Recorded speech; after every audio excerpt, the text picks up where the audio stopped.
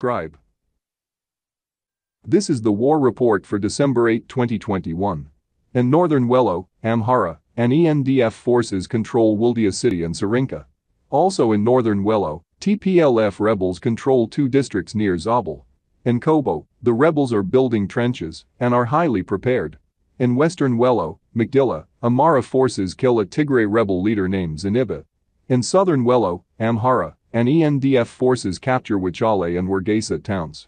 In northern Wello, Gazo County near Hamyasit, TPLF has positioned arms near Libanos church.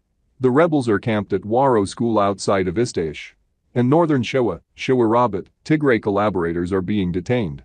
In northern Shoa, Mel Maida, scores of TPLF rebel dead bodies were found stored in a resident's house. In Kemisay near Diwa, remnants of rebels are being detained. In Kobo, the rebels are using schools, churches and business as covers for battle. In Sudan, Tigray rebels are training in areas of Hashpa, Weladhilo, Safawa, and Jadata.